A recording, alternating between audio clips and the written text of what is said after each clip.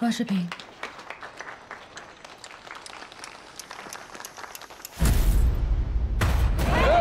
什么东西啊？哪个是少女啊？不好意思，刚入大家宝贵的时间，全都拜今天的婚礼策划师温柔求所赐。什么情况啊？不知道，视频文件没错。 每天打着真爱旗帜欺骗男人，欺骗把视频关掉啊！我现在关不掉，我现在他也没有反应。其实就是一个水性杨花之渣女。怎么会关不掉呢？你赶……他每年要换6个男人。什么情况啊？你赶紧把视频关掉啊！之前，我一心一意的想跟他结婚，却在求婚的当口被他嫌穷而果断抛弃，嫌我麻烦。 什么情况啊？怎么关不掉呢？我这边已经关了，但是好像视频信号不是从我这边发出去的。不是，这是哪儿呢？现场是不是还有其他设备？5个男人在一起1个月，花了人家50万，最后也是你的抛弃。我想问一下大家，那现在怎么办？像他这样，有什么资格去嘲笑别人的婚姻大事？不就是他被这种没有底线的？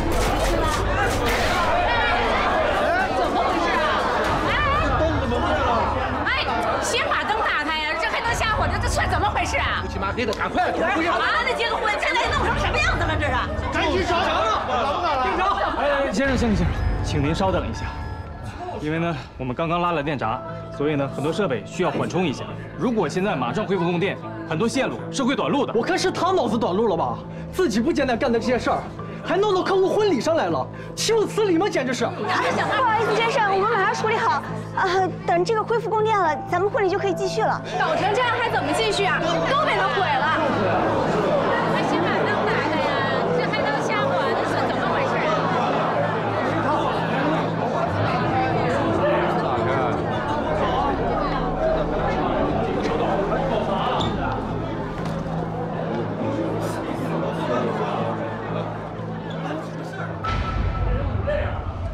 先生，请留步，我们正在拍摄是原因，请您稍等。兄弟，来，用手帮个忙。这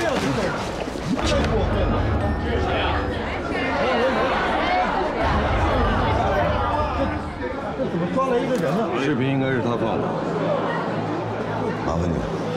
这就不碍事，别影响人家婚礼。我再也不想见到这个人了。怎么不敢承认啊？我看以后谁还找你策划婚礼？你这个不检点的渣女，儿子我的感情还不给我结婚，以为没人能治得了你？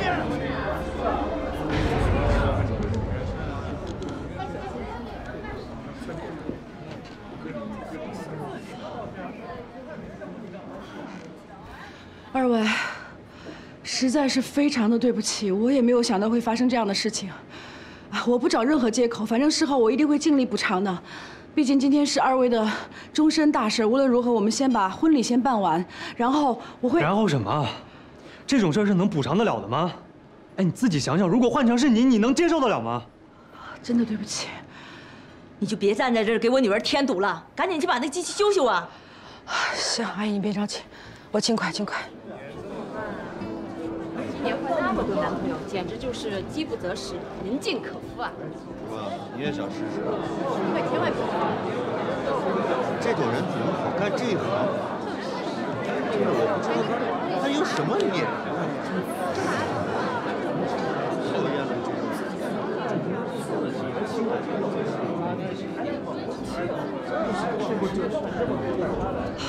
各位，趁着等来电这会儿，闲着也是闲着，我跟各位聊两句吧。大家就当是个乐子，调节一下糟糕的心情。一会儿还要继续投入二位新人幸福的婚礼。我再次向来参加二位新人婚礼的各位亲朋好友道个歉，我这个上不了台面的个人的问题给大家添堵了。道歉。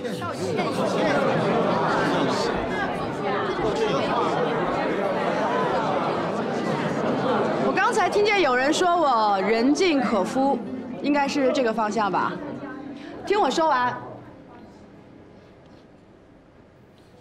别的方面我不敢讲，但是在选男人这一块儿，我一点都不马虎。这个男人他至少得品貌端正，身体健康，心地善良，某些方面还得和谐。你们看，这里边有好几项，得是亲密接触完之后才能了解的吧？我有那么多的前男友，就是因为我们接触完以后，发现有一些地方不是很合适。本着江山易改，本性难移的宗旨，我不会期待，我也不会要求对方做任何改变。当然，我自己也变不了什么，再相处下去就会很不开心了。那就分手了，有什么问题吗？难道你们当中有人谈恋爱是为了找虐吗？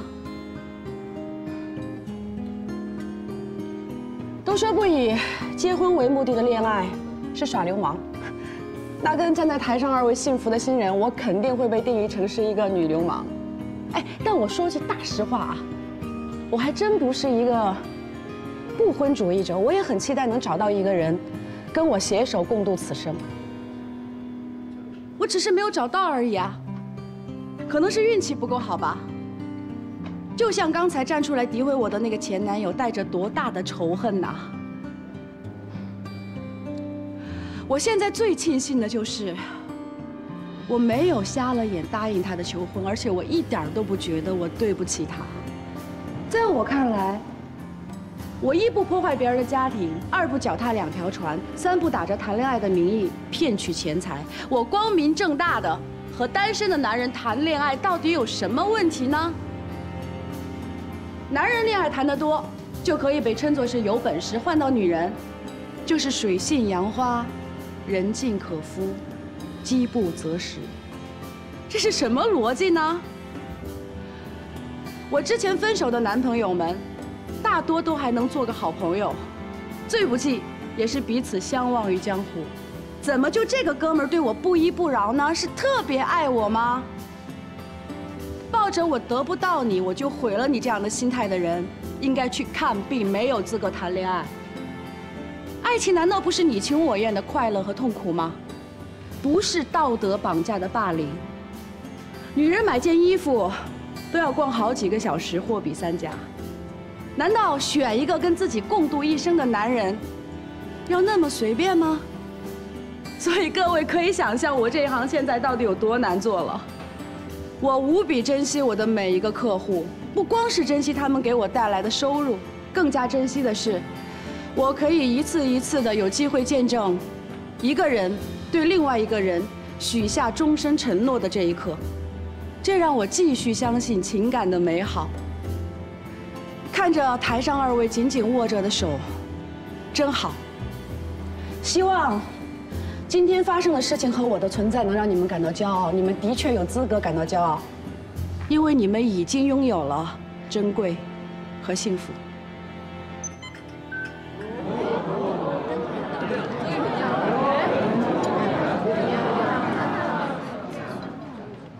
看，光明又回来了，感谢各位的包容和等待。相信我，这会是你们参加过的最独一无二的一场婚礼。控制台准备。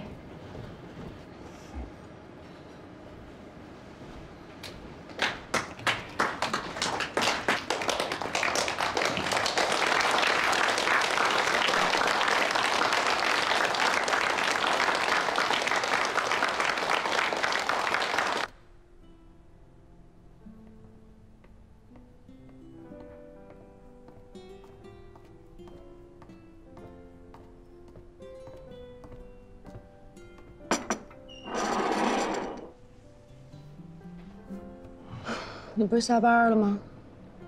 对于客人的请求，我尽量满足。真有职业道德。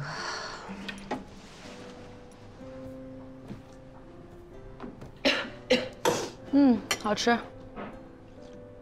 所以，你真的交了那么多男朋友？这你也信吗？我还真够坦然的。男朋友交了多犯法吗？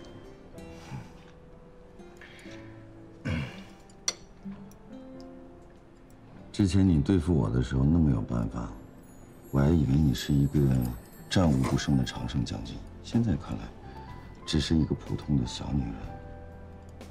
以后别装出什么事情都搞得定的样子，这样自己犯错误的时候，不至于那么难受。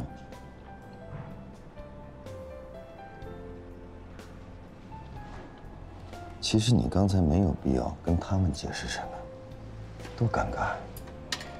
在那种情况下，没有人会在乎你到底在说什么，只要你处在那儿，做什么都是错。那我怎么着？我找个地缝钻进去啊？我还真没想解释什么。三观不一样的人说什么都觉得对方是傻的。那人就随我忍邪骂我，我凭什么忍呢？那说，那会儿反正停着电，婚礼也不能进行，你就说两句呗。该赔的钱我会赔，该负的责任我得负，但是也得让老娘把心里话说了，我怕憋出病。今天这一场算是白干了。哼，岂止今天这一场，估计前1个月的都得搭进去吧。但是甭管赔人多少钱，好好的婚礼因为我给搅和了，这2位也是够糟心的。怎么着？我今天就不费劲巴拉跟你进那菜市场，那堆大妈在那讨价还价了，费那劲。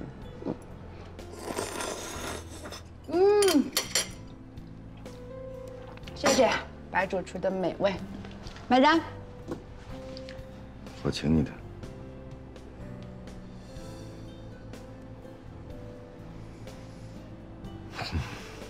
同情我？还真是。行嘞，看在我赔得这么惨的份上，给你一次同情我的机会。走啦，明天又是糟心的一天。以后看人的时候清醒一点，别总是给自己和别人添麻烦。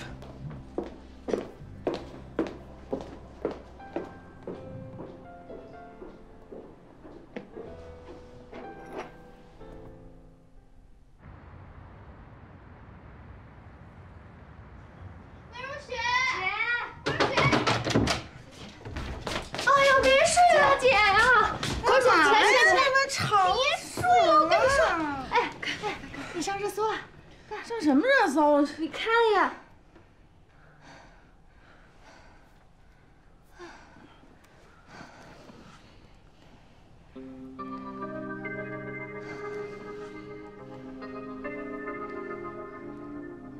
我这是成名人了呗？你算是吧。那现在怎么办？有什么怎么办呢？这免费大广告做的，我生意肯定得报啊。哎，呀，别吵我啊！哎，我还在说。哎，我别吵了！哎，别。心可真够大。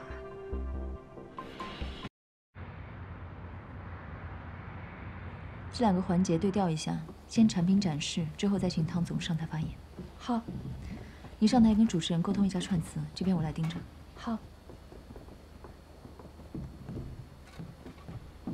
这2个环节对调一下，先进行一下产品展示，然后再请汤总上台发言。那第4个环节贴到前面的话，那我们这儿就要稍微更改一下了。对，要进行录音也再安排。这个地方的主持词也要改一下。叶子，大会的流程我已经发你邮箱了，你查收一下。好。辛苦了。哦，应该的。还顺利吗？搭建的部分估计明天就能完成。设计图我已经看过了，大结构上没有什么问题，细节的部分叶子会负责盯着。哦，对了，一会儿我把最终到场的媒体确认名单发你邮箱，晚上我再带所有的工作人员把流程走一遍。没什么问题的话，明天就能回去了。你能不能放轻松一点？不好意思，习惯了。忙起来真是不管不顾的。我听说你连午餐都没有吃。忙起来不觉得饿？那现在都安排好了吗？可以歇歇了。跟我走吧。请慢用，谢谢。快吃吧。那我不客气了。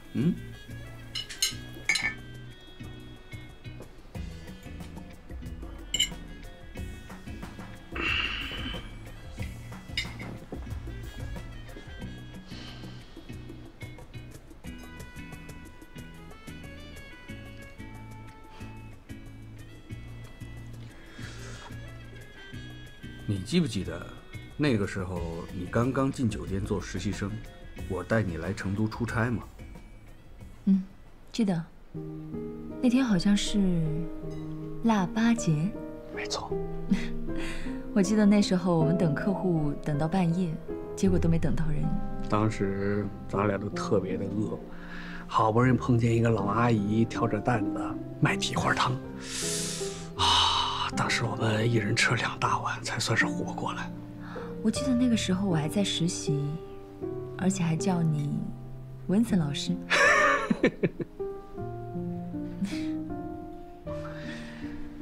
谁能想到啊，当年的实习生，成长成为势头这么近的一个总监了。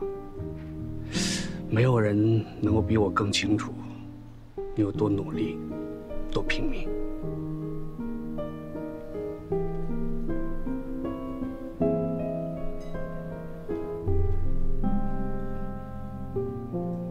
这里的环境还适应吗？没什么适不适应的，做销售嘛，就一定要学会，不管在哪儿，一定要落地生根、发芽。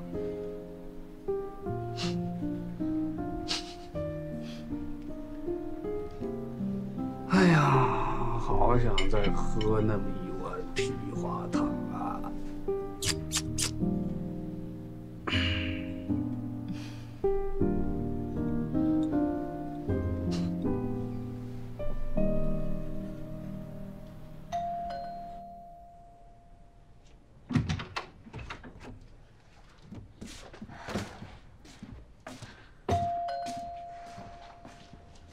谁呀？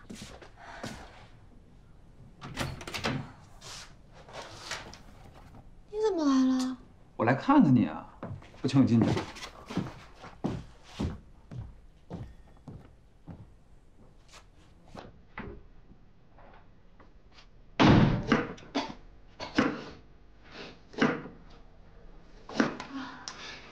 哎，你这朋友家里挺有钱啊，买这么大房子。什么叫家里啊？我跟你说，我们乔校很厉害的，每一分钱都是自己挣的好。我夸平儿，你那么自豪干嘛呀？你就应该啊多跟人家学学。你看看人家，你再看看你。我怎么了？我每个月是自己按时交房租，好不好？自食其力，看不起谁啊？哎，你切的是姜丝儿啊，还是姜块啊？你不要在乎那些细节。啊，你已经买药了，不用弄那些奇怪的东西。怎么就奇怪了？我跟你说，姜丝粥既暖胃又驱寒，这叫双管齐下。哎，你们家锅在哪儿啊？哦，我拿给你。哎，别，你坐。你今天什么都不用干，你告诉我在哪儿，我去拿就行。还有最重要的是，把这个药吃了。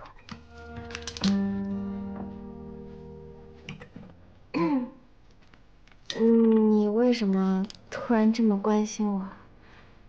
你对我有什么企图吗？好吓人啊！我怎么就关心你了？没关心你，我这都是为了公司。你看，你说咱们部门现在这么忙，对不对？每个人都那么忙，就你还生病了，在这偷懒，赶快把病养好。谢。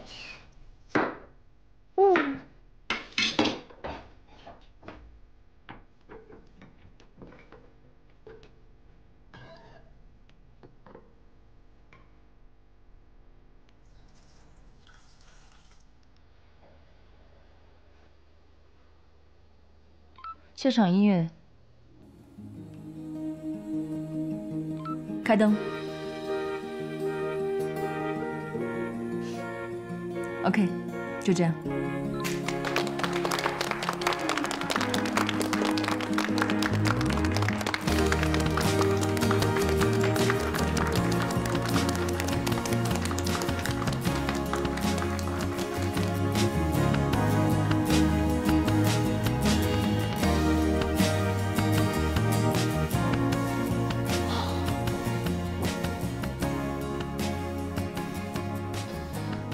象征性的待一会儿，一会儿找机会溜走去喝蹄花汤。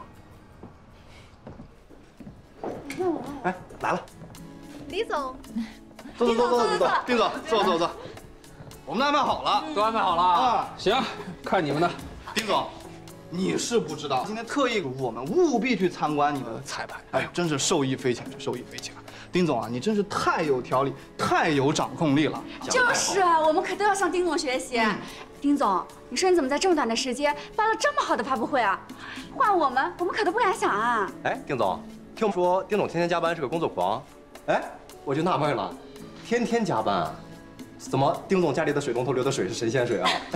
我们丁总多漂亮，你看。天天加班，皮肤还这么好。丁总人家这叫天生。行了，都自家人，别搞得跟商务互捧局一样啊！哎，我们可是说实话啊。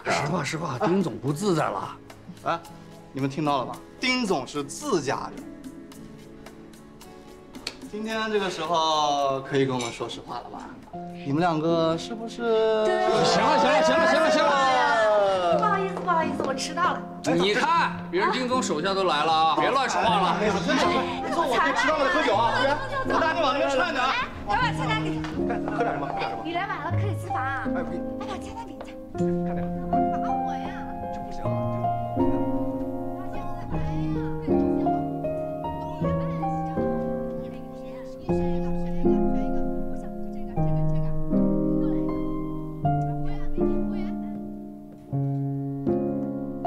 就这么走了？走吧。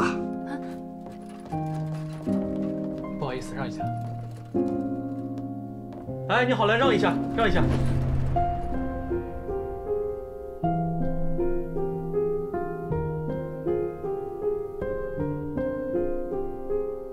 走吧。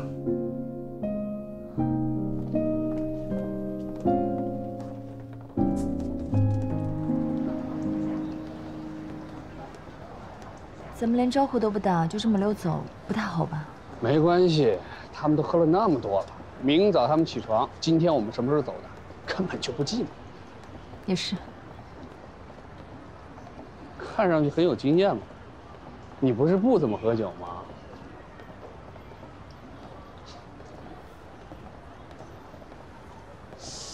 我记得以前老阿姨应该就在这一片了吧？都这么多年了，说不定她也不在这儿做生意了。反正我也不怎么饿，要不随便吃点东西，早点回去休息吧。再找找。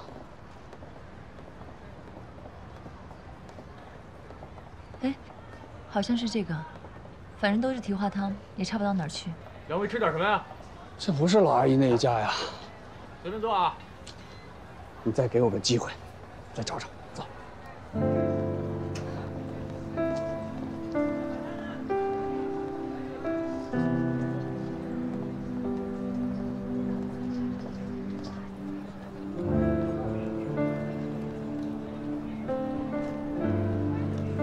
来，妹来。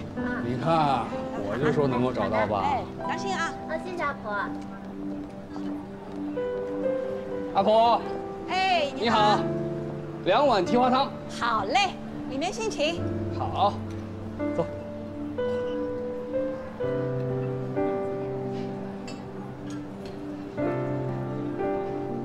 来，2位，慢慢吃啊。谢谢阿姨。哎呀，趁热趁热啊！快尝尝。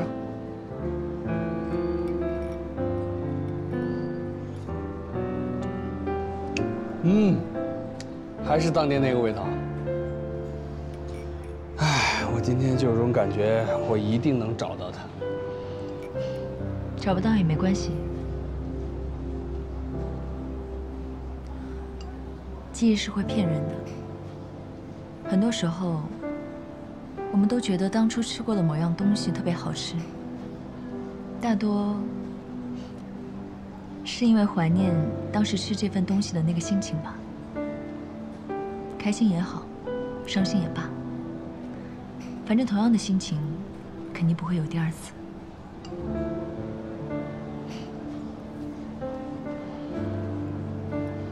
你知道我今天为什么一定要找到他吗？我就是想证明有些东西它没变。不管是过去了多久，不管我们还是不是当初那个样子，有些感情一直没变。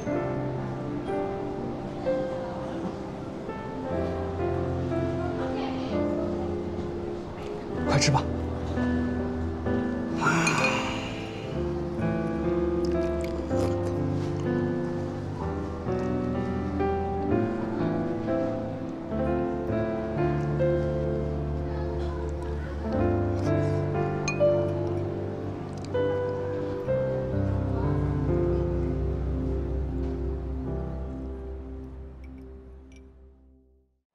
接下来，让我们用一段视频共同见证一对新人从相识到相知，从相恋到相爱的每一个美好瞬间。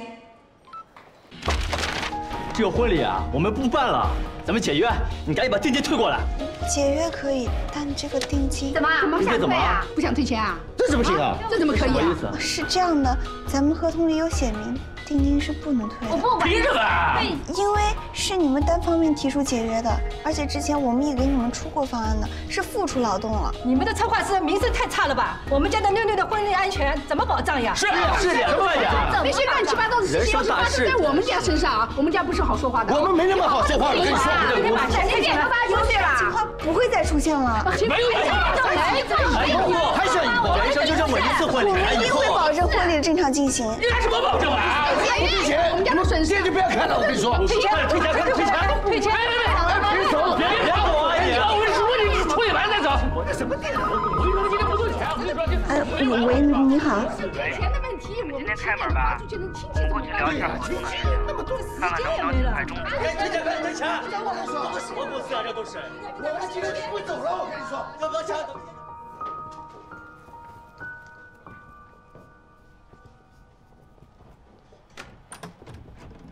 丁总，丁总，不好意思，飞机晚一点，来晚了。说吧。丁总，昨天您朋友在这办的婚礼，出事儿了。啊，这我知道了。然后呢？做好了吗？好是好了，但这个舆论的影响还是挺坏的。发那个视频的人带了酒店的定位，大家都知道这个婚礼是在咱们酒店办的了。 还有那些竞争对手还趁机攻击，说咱们的安保秩序有问题，什么人都能随便接触核心设备。他们说的没错，这的确是由我们这边定出去的场地。为什么会发生这样的安保问题呢？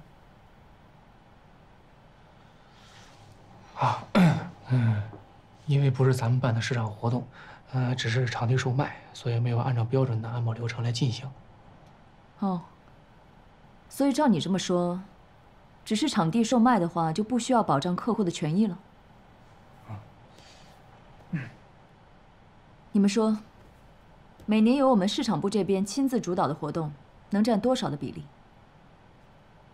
这样以后只要是外包的市场活动，谁敢找我们来定场地呢？说句不道德的话，也算是不幸中的万幸，至少事情呢。 没有发生在我们大客户身上。老刘，你现在立刻重新做一份市场活动的安保规则流程，记住，要符合从我们手边出去的所有活动。还有，最重要的是酷艺的发布会，所有的安保规模按标 double， 绝对不允许出现任何的纰漏。好，丁总。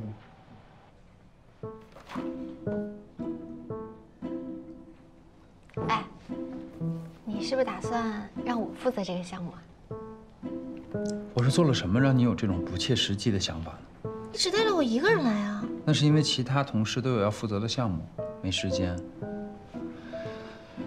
仔细的做好会议记录，如果你做得好的话呢，我考虑一下让你正式加入这个项目组。好吧，那都有谁在这个项目组啊？我啊。 啊什么？那就没什么。辛苦二位跑一趟，哎，我实在是太忙了，不好意思，快坐。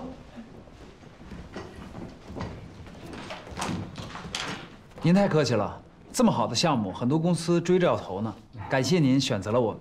你也是客气了。其实对于我们积木来说，钱只是一个方面，更重要的是我们看重钱背后能带来哪些资源。我是做数据出身的，讲究的是数据还有实操，所以在你们来之前，我已经做了横向的调研和对比。你们基金公司投的一些其他公司啊，我觉得在。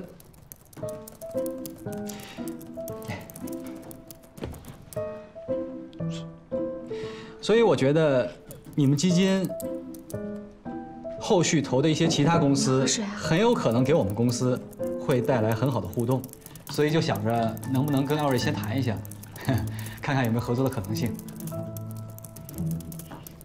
我不喝水，能不能麻烦您稍微小一点声？啊，不好意思啊，您继续，您继续。没关系，我们已经把积木 App 所有的策划方案和后续内容做成人演示，看一下。 这笔钱我们要的确实挺急的，是因为我们公司目前碰到了一些瓶颈，需要通过融资手段来解决问题。所以你们公司投或者不投，希望二位尽快回复。你放心吧，我们会尽快做出评估的。好啊，我一会儿还有个会，就送你们到这儿了。好，那您忙，留步，谢谢。再见。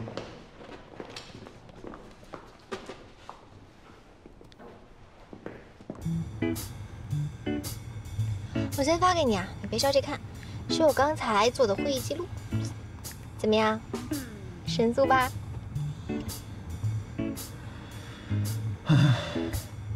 黛西，有时候我真的不知道啊，你到底是真傻还是装傻充愣？什么意思啊？这不回公司还有一段时间吗？我就玩2把冰果消消消，打发时间。我说的不是这个。那今天滕总在会议上说话呢。 你干嘛给我递水？你不，指我杯子吗？我就给你递水了呀。人滕总说话呢，我那意思让你打字小点声。那喝水我自己不会倒啊，没手啊。那你又没有说，我哪知道你什么意思？我又不是你对的人，确认不了你的眼神。行，我犟不过你。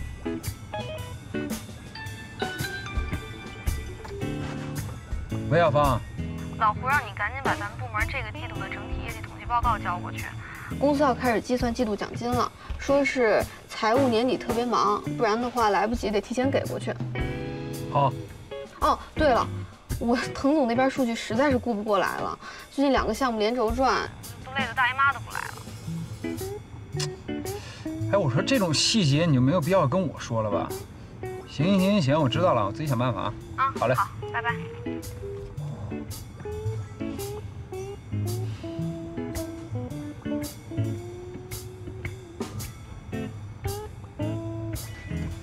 哎，那个戴西西，你看一下，你的那个邮箱收没收到滕总那边的邮件？啊，收到了。好，那我现在宣布，你正式进入这个项目组。不是你什么意思？一点反应都没有。你之前不是一直想跟项目吗？那个项目组只有你一个人，我去有什么意思？正是因为只有我一个人，你才有机会进来啊！别以为我不知道。 去了不就是给你跑腿、买咖啡、打印资料吗？谁说的？可不是这样。你现在啊是有证的人，一会儿呢你好好看看滕总那份邮件，里头有很多数据啊需要整理和分析，而我呢要通过你分析的结果，我来做一个评估报告，看看是否要投滕总的公司。怎么样？这工作体面吧？这样的话听着还有点意思啊。 是啊，黛西，你这么优秀，你把你之前啊那些分析数据的经历全都拿上来，滕总公司未来的命运就在你的手里了。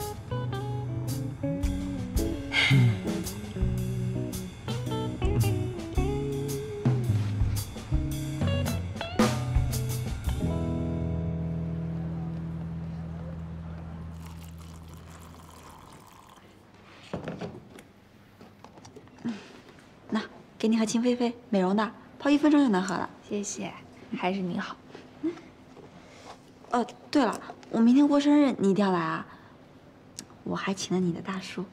我的大叔？哪个大叔？你还有几个大叔啊？也太贪心了吧！好歹别里科夫也是偶像级别的人物了，你跟偶像谈恋爱还不满足啊？我跟他没谈恋爱。我那天可都看见了啊！看见什么了？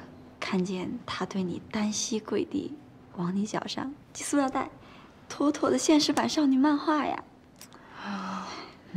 所以呢，我的毕业作品就打算画你们2个了。而且到时候我准备时时刻你们这对 CP， 有什么我看不见素材，记得跟我同步更新哦。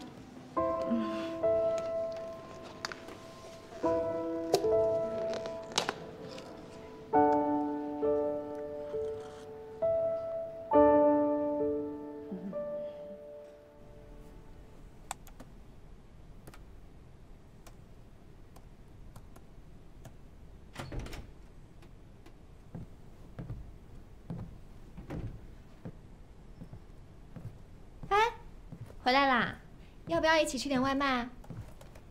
不了，没胃口。你怎么了？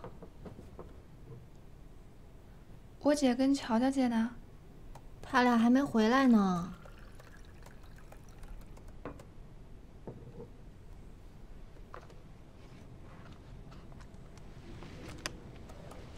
谢谢姐。喜欢一个人是不是一件特别痛苦的事儿？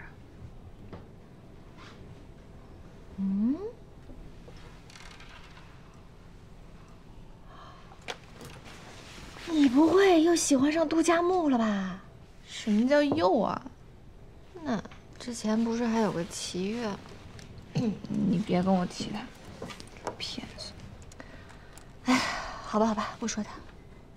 哎，小杨，我跟你说，你姐那些一套一套的鸡汤大道理呢，我是说不出来。但是我觉得吧，喜欢上一个对的人，就不会痛苦，每天都会很开心。否则，真的挺痛苦的。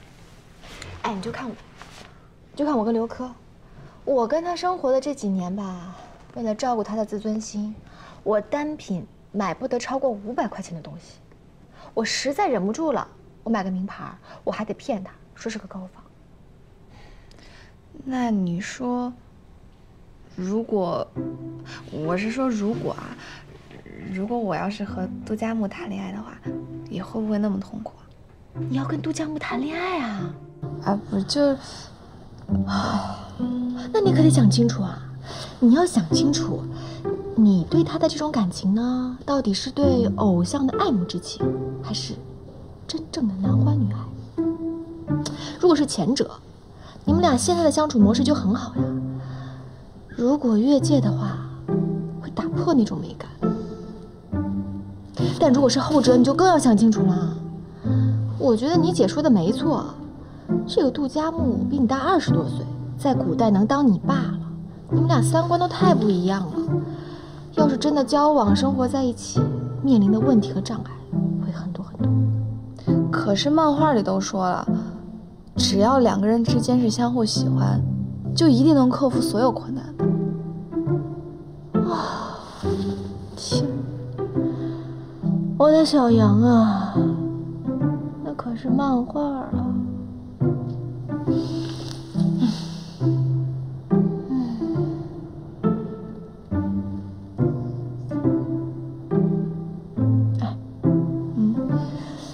你觉得这个杜佳木，他喜欢你吗？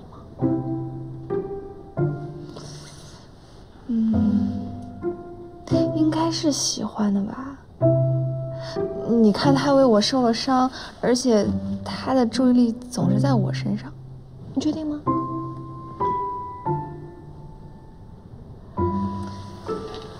那如果是这样，我觉得，要不然你试试。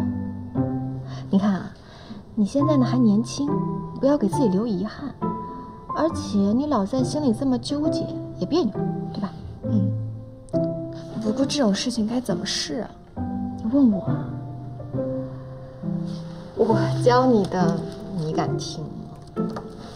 我不敢，也没有人问了呀。乔乔姐呢，是恋爱绝缘体。我姐要是知道我在琢磨这个事儿，非得打死我不可。所以你千万替我保密啊！你呢，经验嘛，那都是实践出来的。虽然实践错了，但也总比网上查的强。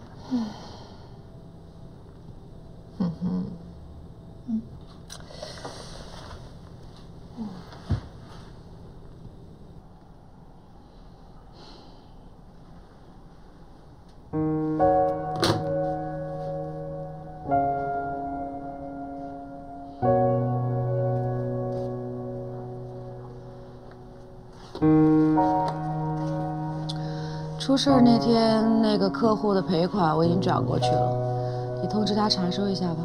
好。姐，这些都是需要处理的文件。这个是要取消预约的，这个是已经正式签约，展开一部分工作了，这个是婚礼已经结束，但不愿意付尾款的。这已经结束了，跟这儿捣什么乱呀？实在不行就走合约，找仲裁。我尽量去沟通一下。还有这剩下的一部分客户也想解约，说是咱们现在这种情况已经违反了保密条款和名誉条款。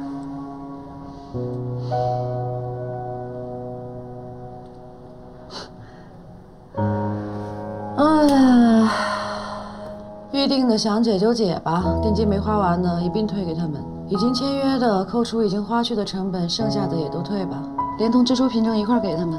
接下来他们是想继续还是怎么着，自己定吧。可要是这样的话，我们现在手上所有的项目都暂停了，接下来怎么办啊？我又不是什么名人，多大点破事儿啊，能持续多长时间啊？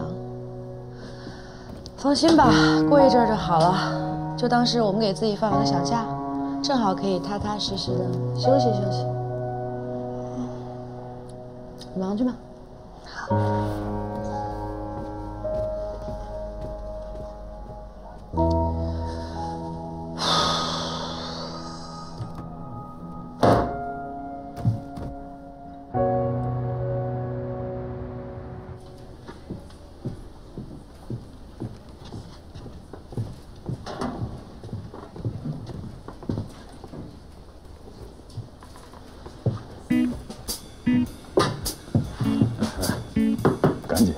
老婆让开会呢，开什么会？谁知道啊？哎呦，这鸡翅白练的，你说这越到年底活越忙，想看996就变成007了。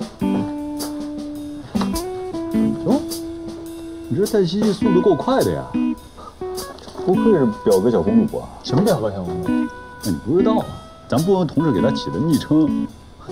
人家黛西平时稀里糊涂一根筋似的，做表格还挺在行，估计就是单线程，这个考虑问题比较简单，所以最近大家基本上把这种活都交给他干了。不是，谁让你们给他派活了？我是他直属上司，我怎么不知道？哎呦，那还急眼了呢，心疼呀。不是，他的工作是由我统一安排的，你们这样倒是偷懒了。那万一耽误我这边的事怎么办？不是你不知道啊？我当然不知道了。哟，这戴西西还挺仗义的。哎，不过说真的，他做表格的正确率还真是有保障。唐老师，教学有方啊！哎，我跟你说，以后你们不能这么干了。行了，不跟你磨叽了，赶紧走，一会儿老胡又嚷嚷了，快点啊！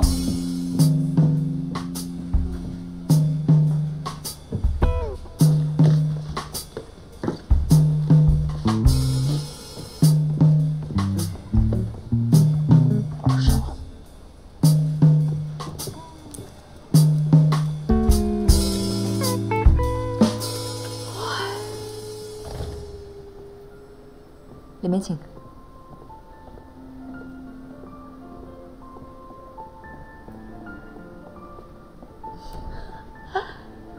辛苦你了，这么短时间要进行这么大规模的改造，给你添了不少麻烦吧？应该的，既然要做产品发布，就应该展示出最完美的效果，不然就是我们的失职了。现在除了我们公司内部能同步将产品展示做到最佳效果的，只有你们了。看来我们公司的后续活动和年约不签给你都不行了。一次到位不是挺好的吗？这样咱们都可以省了不少麻烦。那倒也是。啊，来，你给我演示一下。小易，打开展厅所有的筒灯。好的，小易已为您打开。小易，开始清扫30平米内的空间。好的，小易已经出发。请问一下，这款产品和目前市面上的同类款有什么区别？我们小艺主要针对的是高端宅邸和商用客户，它不仅能够完成一般的居家智能电器的控制需求，它还有更专业、更私密的功能。具体您可以看一下这个，谢谢。拿款新的给我，好。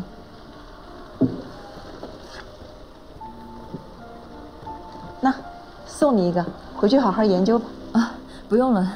其实不是我自己想要，是这2天我们在选给合作方的新的礼品，想要送一些比较新颖的。哦，如果这样的话，这款还真的不适合你。它需要相应的配套设施，而且如果硬件达不到相应的水准的话，你送给客户也没有用。哎，不过那边有一些，你倒是可以试用一下。如果你觉得合适的话，咱俩可以谈一谈采购业务，也让我从你那儿赚一点回来。没问题，朱莉，你帮我拿上去，好好保管。好，我们这边看一下。好，这么多呀，我这个怎么搬上去？给您放这了。谢谢啊。不客气。小艺已为您打扫完毕，香香的呢。哎，那个李丽，能不能麻烦您帮我把这东西搬上去一下？啊，你等我一下，我把东西放在美女锅了。谢谢。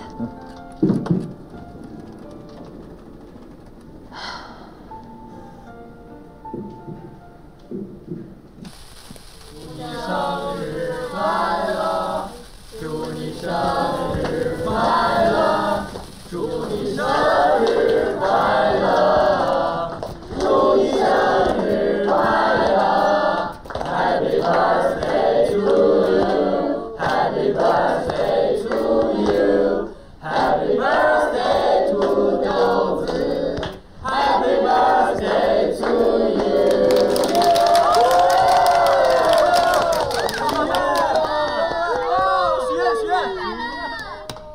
许个愿吧！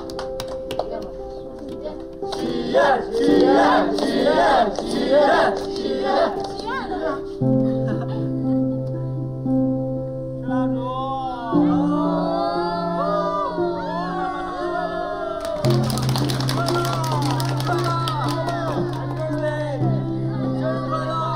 怎么了？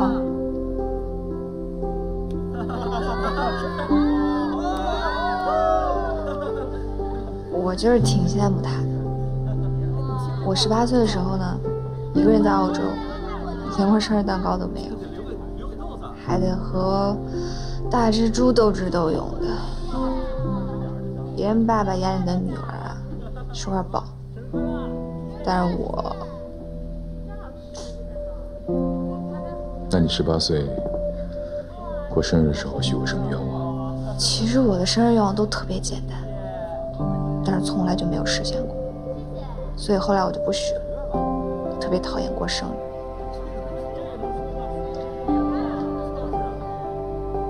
不一定就在过生日的时候才能许愿，愿望就是你想做的事情，想做的事情呢，就马上去做，不然留给自己的只能是遗憾。我觉得你说的对。那我现在可以许个愿望吗？当然可以，许吧。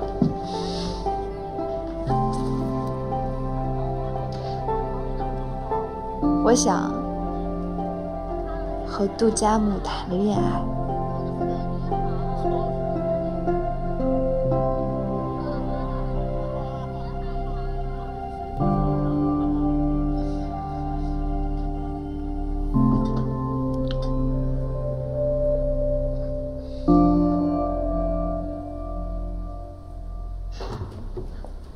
小心点啊！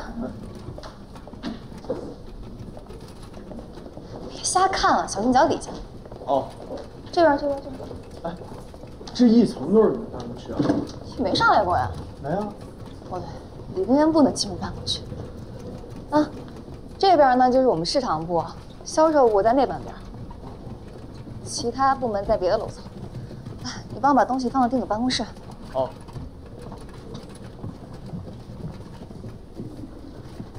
进来吧。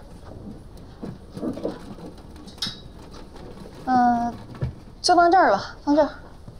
放这儿。啊。好。你发完东西赶紧走吧啊！千万别碰任何东西，不然到时候丁总找不到又得发飙啊！明白。辛苦。好。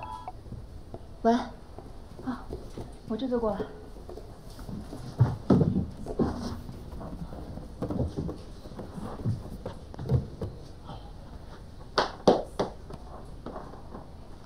哦，办公室这么干净，有自制力的女人太可怕了。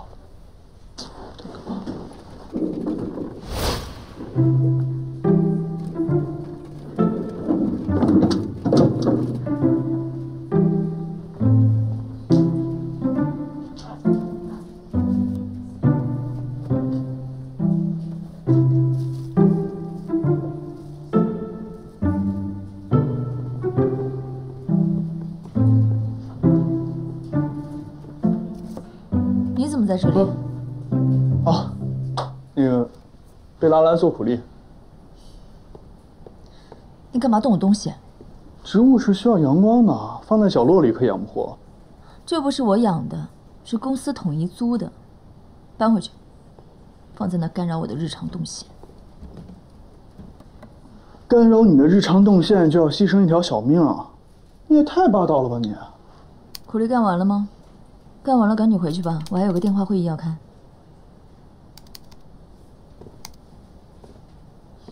还有事吗？这些东西你都会用吗？有使用说明书。要不我帮你拆开。好，我走。我这不就是想多跟你待一会儿吗？死缠烂打可不是一个追我的好方法。笑什么？没什么，就是觉得你在说追我的时候特别可爱。哎，走了，走了，丁总。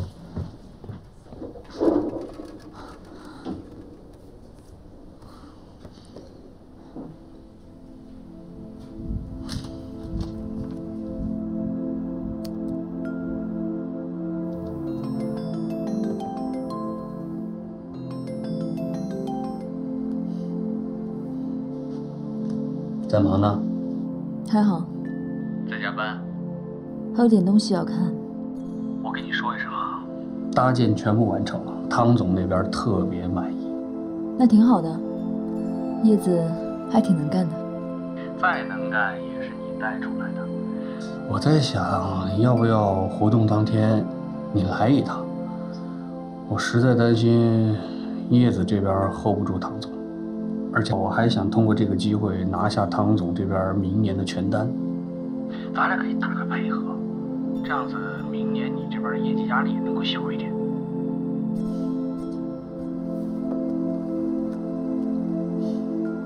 我可能还真过不去。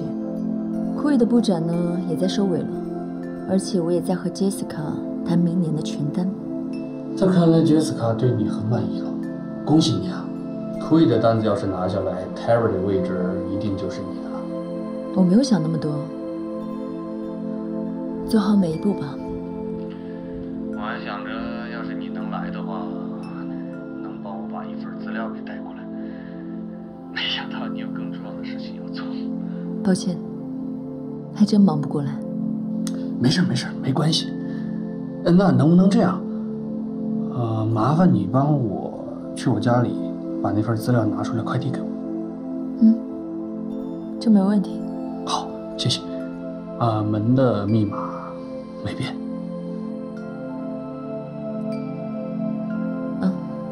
好，我尽快。好，乔乔。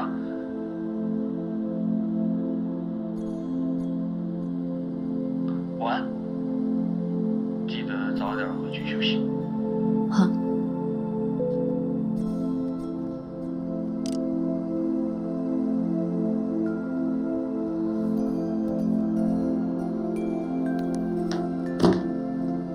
知道你以前和他的关系，但是事情已经过去了。如果丁慧乔最后坐上 Terry 的位置，他们联起手来，你和我接下来的日子一定不会好过。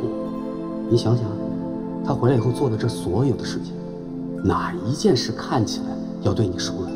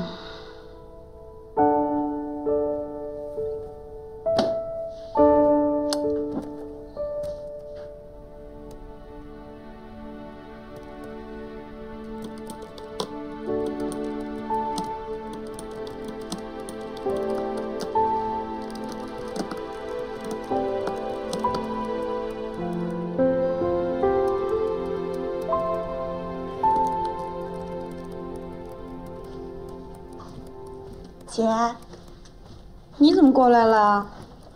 我不是让你在家歇2天吗？反正这边没什么事儿。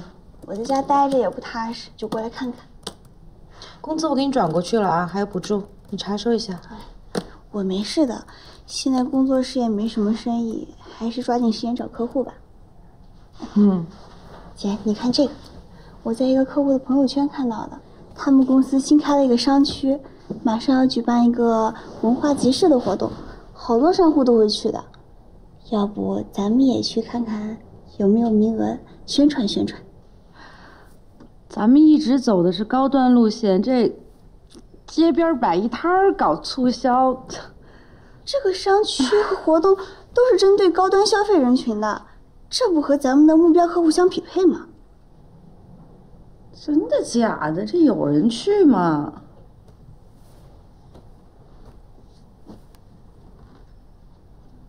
姐，这个公众号是你的呀？啊，这也太厉害了吧！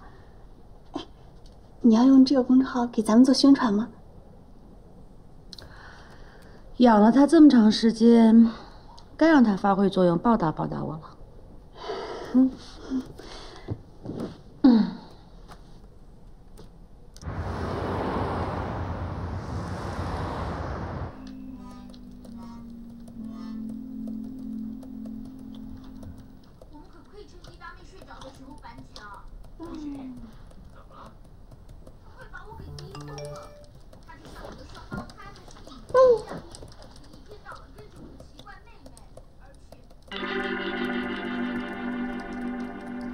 我的天哪！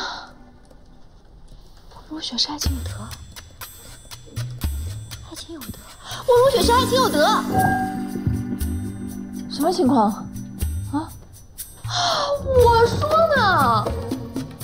哎，我说这个公众号怎么这么了解我的心情，老跟我的故事同步呢？搞了半天，他把我的故事当灵感来源了。你说这个温如雪，她不声不响潜伏在我们身边，她背着我们开个公众号，她什么意思啊？什么都不说。你想多了吧？你不是说你关注这个公众号很多年了吗？况且那个时候他也不认识咱们啊。那现在认识了吧？认识总可以说了吧？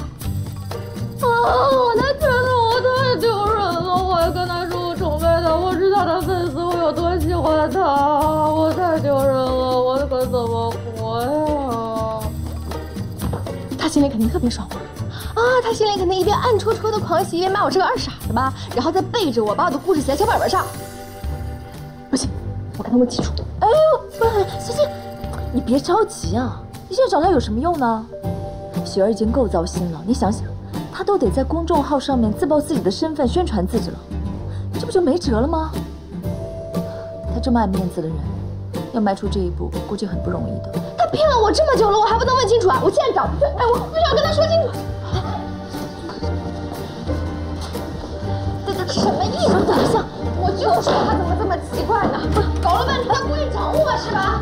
你等一下，我鞋子也不好穿。戴西西，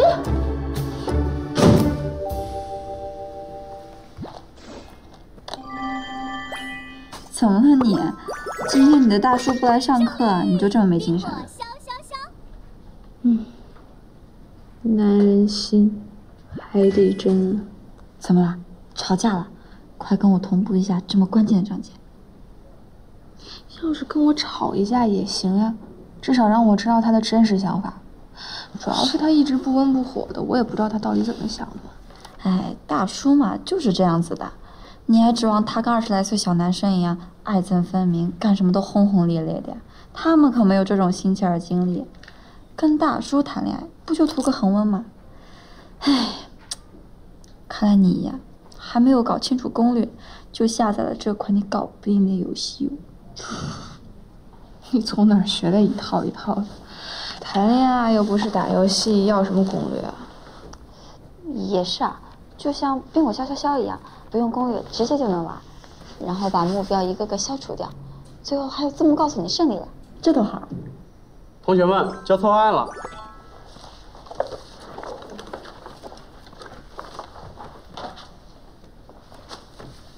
杜老师今天不是没课吗？是来干嘛？是没课，但他在办公室，让我赶紧收，交给他看。他在办公室。多谢。哎，策划案给我啊。我去交。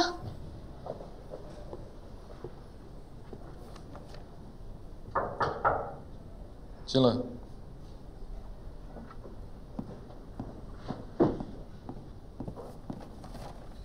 我的策划案。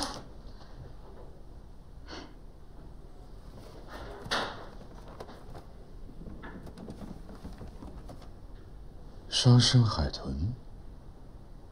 你知道双生海豚的故事吗？我知道海豚，但是我不知道双生海豚。那我告诉你吧，双生海豚是唯一不能够驯养在海洋馆里的海豚，因为它们没有办法单独存活。在它们一生中大部分时间里，都和自己的伴侣生活在一起。所以从它们一出生开始，它们就能够知道谁才是自己的另一半。注定相爱的两条海豚，也会注定同时出现在一片海洋里。从它们幼时起，就生活在一起，共同成长，一起度过青春，一起游玩，直到共同死亡。他们都彼此相互依恋着，即便是相隔两极，他们也会尽全力的游向彼此。所以对于双生海豚来说，没有单独存活的意义，孤独即死亡。他们还会用尽各种姿态去表达出对伴侣的爱意，甚至毫不在乎人类在附近观望。所以他们的存在就是爱的象征。我非常羡慕他们能够有命中注定的那个人，也能够简单直接地表达出自己的感情。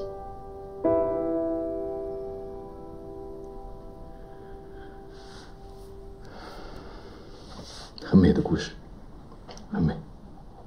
但是我担心我画的不好，会破坏了它的美感。没关系，我会帮你。你会吗？我会啊，我是你的老师。那老师说的话就一定要算话吗？例如我上一次许的愿望呢，你作为当事人是不是也该回应一下？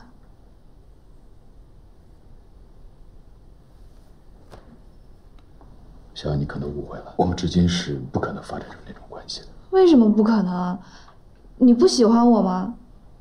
你要是摸着良心说不喜欢我的话，那我就不再缠着你了。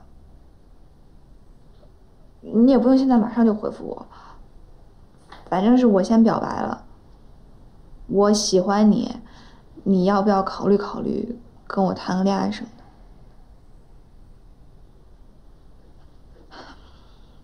你考虑一下吧。